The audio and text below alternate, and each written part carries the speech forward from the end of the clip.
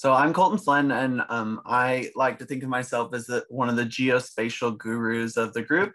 And so today we're going to talk about some of the geospatial methods we use to apply to manure sheds to better inform us for real world situations. So we use these spatial tools to inform us about real world using spatial representations. And we're going to talk about some of those spatial representations or tools that we utilize within geospatial analytics. And then I'm going to give two specific examples that we've done this already. I'm using, and the examples being the mega shed and distance to land application opportunities in Washington, which I saw some of you are from Washington. So hopefully you can even help us interpret some.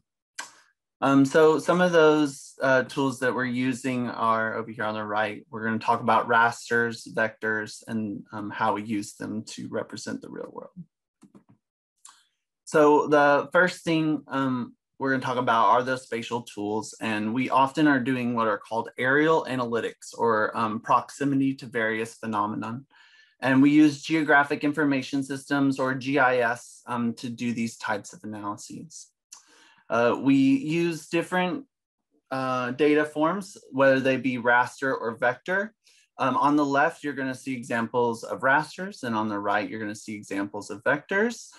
So if we're interested in a point, we're going to use an XY point. If we're interested in a line, you're going to have multiple XY points for the vector. For the raster, this will be a cluster of cells that are lined together. For an area, you're going to have multiple points that enclose, making what we call a polygon. And for a raster, it would be, again, a cluster, but closely knitted that would represent the area. And then for roads, it's similar to lines, but it's a network. And we do the same for rasters. It's going to be like lines made up of pixels. And we're not really going to talk too much about surface elevation today, but I just thought I would share that in case that is of interest to you. So for points, these are XY locations, and we often use these to represent county centers or livestock facilities. For lines, you have multiple XYs or coordinates, and we use this to represent Euclidean distance, which you can think of Euclidean distance as the way the crow flies. The most direct distance. And then we also use this for road center lines and streams for network analysis. Within polygons, we use polygons to represent things such as counties and buffers being a given distance around an object, lakes and fields. So the first example that I'm going to give that we use these vector analysis is with the mega shed. And here we're using polygons, lines, and points. The polygons represent the counties.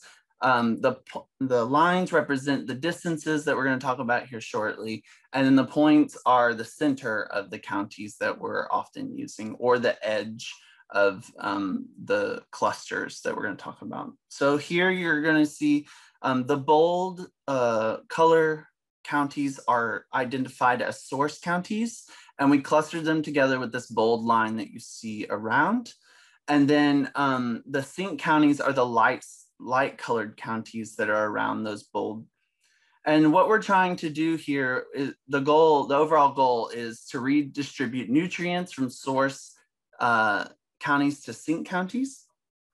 And how we do this is, I like to think of it as those bold areas with the bold outlines are mounds of manure, okay? And then the light colored ones are, or transparent ones are buckets. And really the goal is to take those mounds of manure from these clustered counties and redistribute that manure as far as we need to make it flat. And also the aim of making these buckets full and flat. So really the idea of this mega shed is to have no more source, but break even here at the bold areas and also breaking even amongst these counties. We also use raster spatial tools for manure sheds. And you can think of rasters as cells or squares, and these cells are all the same size across the entire image or data set. And the cells are homogeneous, and we often call cells pixels. And you can think of a raster as a grid and or image. There are three major types of rasters that we utilize that include raw imagery, interpolated surfaces, and thematic maps. So raw imagery is pretty well known from like Google Maps. Interpolated means that we have like points of data and we use averages or some algorithm between given points to come up with what is probably happening between given points. And then thematic is the one that we're going to be most interested in for the example today. So the most famous thematic map is probably National Land Cover Database. Today we're going to be using what's called the CDL, but because the NLCD is more common, I just wanted to give that as an example. We come up with this from remotely sensed data, usually using a satellite called Landsat, to determine crop data layer information. And those, within the NLCD, I showed the different categories that each of these pixels are representing across the entire US. I didn't show the CDL here because there's a lot, there's over 100 categories for the CDL. So we're gonna talk now about how we combine the use of vectors and rasters, and we're gonna talk specifically about the Washington dairy system. So on the left here, you have vectors, and this is point data, and this is a representation of the 370 dairies that are within the state of Washington. And on the right, you have two rasters, one in 2008 and one in 2019. And this is the crop data layer that we have resampled to represent just croplands, rangelands, other wildlands, et cetera, all the way down to developed. And we have this data actually from 2008, 2009, 2010, all the way to 2019. And you're going to see that in the next image. So the goal here is to determine around each of these dairies how much land is available to uptake the manure from the dairies. So on the left over here, you can see multiple layers from 2008 to 2019. And again, these are the crop data layers representing these various categories down here. Each of the white points represent dairies across Washington. And then this dashed blue line is a theoretical distance that wet manure or dairy manure could travel to be redistributed on lands. So in this study, we're interested mainly in croplands, but we also took a slight interest in rangelands to see if manure could be redistributed on rangelands. But there are caveats that come along with rangelands that include issues of runoff and things like biodiversity. With that, you can see here in this first graph that within those, if you took all of the land within those 18 kilometers around each of the dairies, you can see that most often it's rangeland that could potentially be spread upon. You do see some urban and some cropland that is also available. So then we were interested in the fact that the Cascades Range actually runs right through here where this dotted line is. And we wanted to look at those dairies west of the Cascades Range and those east of the Cascades Range.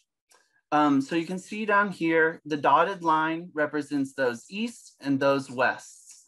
And you can see in all cases, except for urban, but for the rangeland and cropland, the West has a lot less land to be distributing manure nutrients upon. And this also causes some challenges because in the West, there are 205 dairies tightly clustered in comparison to those that are in the east of the Cascades Range, which include 102 of those dairies. Furthermore, because the ones in the west are tightly clustered, there are some challenges associated with overlap of those 18-kilometer potential manure sheds.